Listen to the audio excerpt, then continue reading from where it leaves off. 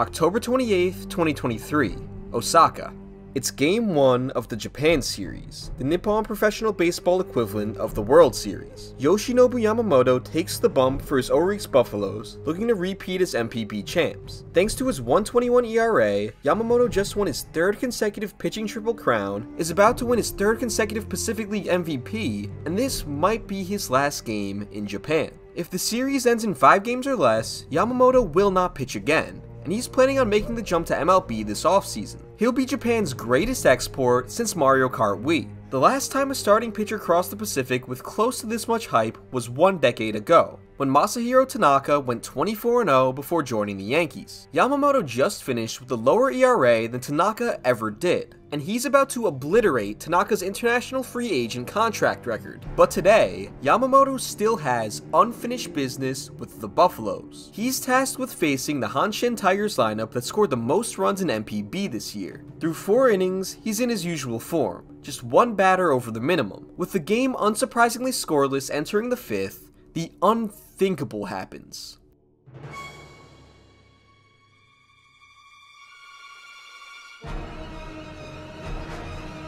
The very next inning, the impossible happens. Yamamoto hadn't allowed 7 earned runs in a month since June of 2022. He just allowed 7 in 2 innings during the biggest game of his season. Nobody in attendance saw this coming.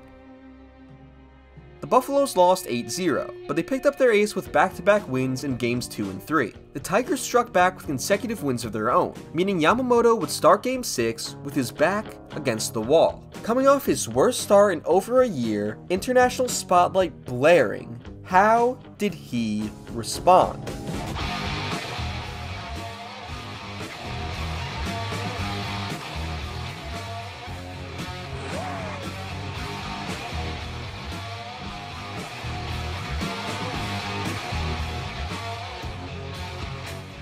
Save for a Sheldon noisy wall scraper, Yamamoto answered with one of the best outings of his career. 14 strikeouts, no walks, and 138 pitches for the complete game victory. Even though the Buffaloes lost Game 7, his grand finale in front of his home nation's fans gave them something to remember him by.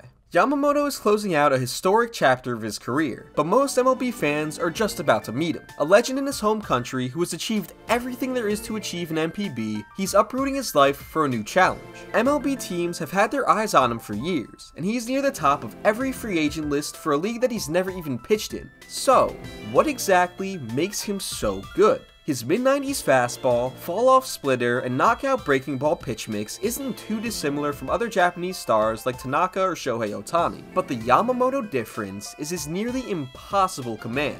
This is more of a surface level analysis of his repertoire, but for the purposes of this video, all you need to know is that Yamamoto thrives thanks to his over 50% ground ball rate, weak fly balls, and an incredible strikeout to walk ratio. His fastball shape makes it almost impossible to drive, which helps explain why he's only allowed a homer roughly every 30 innings over the last 3 seasons. He might have the best splitter in the world, and his curveball will generate a ton of whiffs against MLB's power swinging approach. If you want a deeper breakdown of his pitches, especially what makes his splitter the best, check out Jolly Olive's video about Yamamoto here. His strikeout rate in MPB is similar to what Kodai Senga's was in Japan, and Senga just struck out nearly 11 batters per 9 as a rookie in MLB. Yamamoto will probably strike out over 10 batters per 9 and walk under 2, all while maintaining a well below average home run rate. At age 25, he's easily the safest and highest ceiling free agent starter on the market. What does that mean for him financially? Senga just got 5 years and $75 million, and he's looking like a borderline top 10 starter in his own right, but his contract was capped by his age. Tanaka was also 25 when he came to the States, and he got 7 years and $155 million. Tanaka pitched through injury with the Yankees, still totaling about $150 million worth of wins above replacement production, and that's probably Yamamoto's floor. Most sources are mentioning the $200 million range for Yamamoto, and I think that's just where the bidding begins. In a league starved for starting pitching, big market teams like the Dodgers, Yankees, Mets, Giants, Red Sox, Cubs, and more could push his market upwards of $250 or even $300 million, and that's not even including posting fees. I wouldn't be shocked if Yamamoto ends up in a New York borough on an 8-year deal at $32 million AAV. Provided he's healthy, it's almost impossible to overpay for Yoshinobu Yamamoto, and you should hope that your favorite team is putting competitive offers on his agent's desk all winter long. As this video's title suggests, Yamamoto is not alone. He's just one member of maybe the strongest professional international free agent class ever. A decent amount of MLB fans already know Yamamoto from the WBC, or just because his talent transcends continents, but the others on this list aren't nearly as well known. Another MPB pitcher and a KBO outfielder are also top 20 free agents right now, and a few more MPB arms are top 50. One of those pitchers might have the best lefty fastball on this planet. Not to be outdone, the Korean outfielder has the new coldest nickname in MLB, and I'll be covering all of them right after this. A day after Yamamoto put his stuff on display in the WBC semifinals, Shota Imanaga started the final for Samurai Japan. Most of the hype surrounding Japan's pitching staff was focused on Yamamoto, phenom Roki Sasaki, and of course, Shohei Ohtani. And in that championship game, Ohtani threw the most memorable inning, but Imanaga started on the bump for a reason. The lefty led all WBC pitchers in Stuff Plus, higher than Ohtani, higher than Yamamoto, higher than Sasaki, Lance Lynn, Jesus Luzardo, Sandy Alcantara, Yu Darvish, Matt Harvey, everyone. A lot of you are probably thinking, what the hell is Stuff Plus? I'll give you the crash course. Pitching Plus, Stuff Plus, and Location Plus are three models devised by Eno Saris of The Athletic and others in an effort to isolate a pitcher's process as best as possible. Every stat has drawbacks. ERA, for example, is heavily influenced by defense, ballpark, run environment, and other factors outside of a pitcher's control. Location Plus only examines the resulting location, pitch type, and count to determine if a pitch was well located. Stuff Plus measures the physical characteristics of a pitch, including release point, velocity, spin rate, and horizontal and vertical movement. Essentially, Stuff Plus is a measure of how nasty a pitch is. Pitching Plus is a combined measure of the physical characteristics and resulting location to grade a pitcher's process, regardless of the result. All three of these stats are on a weighted scale where 100 is roughly average. Pause now if you want to take a look at standard deviations for Stuff Plus according to Fangraphs. Imanaga's Stuff Plus in the WBC was 130. His four-seam fastball had a Stuff Plus of 149.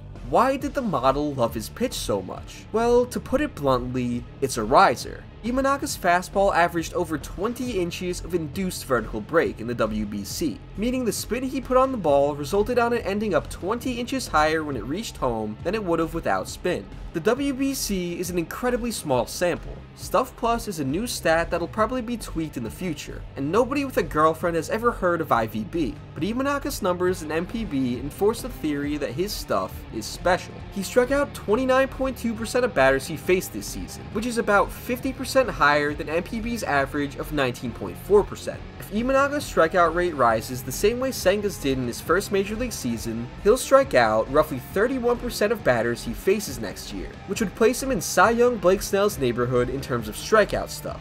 But while Snell walks batters like it's going out of style, Imanaga walked just 4% of batters last year, giving him over 7 strikeouts per walk on the season. Some of you might be scratching your chins thinking about what you just heard. This guy has the best lefty fastball in the world, doesn't walk anyone, and strikes out the most batters in Japan. Oh yeah, he's also got a good split change and a put-away slider, which I didn't even get to mention. Why is he being projected as a 3 or 4 starter when he does a lot of things even better than Yamamoto? Remember when I mentioned Yamamoto's over 50% ground ball rate? That's Imanaga's fly ball rate. He allows a gaudy amount of fly balls, and his fly ball rate has risen every year since 2020. Even in MPB, a league where homers are about half as common as Major League Baseball, Imanaga allowed a homer about once every 9 innings. Thanks to his strikeout and walk rates, a lot of the homers he gives up will be solo shots, but they'll be homers nonetheless, and there will be a lot of them. I think of Imanaga as a more extreme Andrew Heaney, a similar but better lefty fastball, a similar but better strikeout stuff, and a similar but more dangerous tendency to get barreled up. If a team figures out sequencing that can keep the ball in the park as much as possible, Imanaga might be the most underpaid starter in baseball next year. And even if the homers are as serious of a concern as I imagine, his other qualities are valuable enough to be a solid mid-rotation arm. Because he's got an unsteady floor and is entering his age 30 season, I imagine he'll get a similar contract to Senga. The official And That's Baseball prediction is 5 years and $90 million to the Dodgers. Just like they did with Heaney, if anyone can maximize Imanaga's skill set while minimizing his weaknesses, it's LA. Up next, I'll briefly tell you about a few more notable MPB pitchers. I'll start off with Yariel Rodriguez. As you may have noticed, this man is not Japanese. He's Cuban. In 2020, in accordance with MPB's pipeline agreement with Cuba, Rodriguez signed with the Junichi Dragons. And in 2022, he broke out as a reliever. His solid strikeout to walk ratio, great ground ball rate, and no homers allowed made him an incredibly valuable asset in high leverage situations. After coming up as a starter, he returned to the role for Team Cuba during the WBC this year. Across his 2 starts, he pitched 7 1/3 innings, struck out 10, and only allowed 2 runs. But he did walk 6 batters and hit 2. Command has always been a big issue for him as a starter. During his time in Cuba, he walked nearly 5 batters per 9, and his walk rate was out of control in 2021 while starting for the Dragons. Regardless, Rodriguez's stuff generated big league intrigue during the WBC. His fastball sat around 95 miles per hour, even getting up to 98, and his slider reached over 3,000 RPMs while sitting in the mid-80s. The caveat is that he threw these 2 pitches over 90% of the time. Looking at his track record and his stuff, it would be a serious gamble to try to make him a major league starter, but he's probably a very good major league reliever right now. After his impressive WBC, he failed to report to the Dragons for the MPB season, officially defecting from Cuba and moving to the DR to train for a major league contract. My official prediction is that Rodriguez signs with the Houston Astros for 4 years and $40 million guaranteed. Yuki Matsui is another very good reliever that should translate well in MLB, and Naoyuki Uwasawa will probably sign as an innings-eating starter. I personally think that Uwasawa's low 90s fastball won't play in MLB, but Matsui will help any MLB bullpen today. Besides that, I don't have too much to say about these guys. Check out Yakyu Cosmopolitan's video here for more information about them, as well as more in-depth breakdowns about the other MPB pitchers I've discussed. Before we get to our last and most dynamic player, if you've enjoyed so far, please subscribe. Over 90% of you aren't subscribed. It's free, only takes a click, and helps me out a ton. Plus, you won't miss out on any of my future uploads. Thanks! Last, but definitely not least, we have our first position player on this list, as well as our first non-MPB player. Jung-Hoo Lee just finished his 7th season of stellar play for the Kiwoom Heroes of the KBO. As I teased earlier, the second he signs with a major league team, he will have the best nickname in MLB. Here's some backstory. Lee's father, Jung Byung, played 19 professional seasons in the KBO and MPB, accumulating over 2,000 hits and 500 steals. He was an all-star nearly every season of his KBO career, won Korean Series MVP as a rookie, hit .393 and stole 84 bases in 1994, and went 30-60 in 1997. He's a beloved figure in the Korean baseball world, capturing the hearts of fans thanks to his incredible speed in the outfield and on the bases. He was so fast that he became known as Son of the Wind. Being his son and also a baseball phenom, Jung-Hoo quickly became known as Grandson of the Wind. While he didn't quite inherit his father's game-breaking speed on the bases, topping out at 13 steals in 2019, bat control definitely runs in the family. Lee hit .324 and got on base nearly 40% of the time as an 18-year-old rookie in 2017. His worst strikeout rate came in 2018 at just 11.2%, and it's been less than half that in recent seasons. He's also drawn more walks with age, walking more than twice as often as striking out over the last 2 years. Lee had a monster 2022 season, finishing with a 175 WRC+ and the best power numbers of his career. He won KBO MVP and soon after expressed interest on making the leap across the Pacific. With the international spotlight on him, 2023 didn't quite go as planned. South Korea was eliminated in the group stage of the WBC in quite embarrassing fashion, falling to Australia and then Japan. The offense was not to blame,